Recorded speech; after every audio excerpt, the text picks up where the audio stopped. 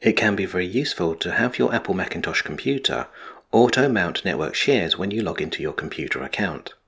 By having your computer automatically mount a network drive at login, you can reduce some of the complexity a user of your computer might face when trying to open or save a file to your Synology NAS.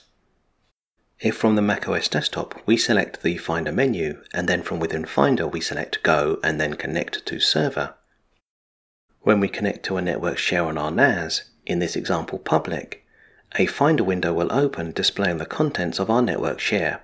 This is along with an icon for the mounted public drive appearing on our desktop.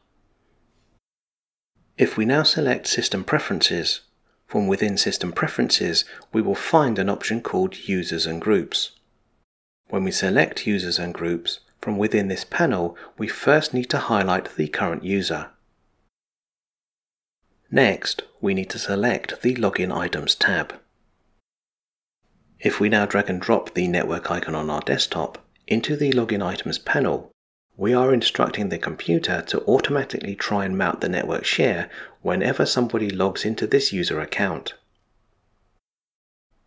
Let's close Users and Groups and log out of this user account.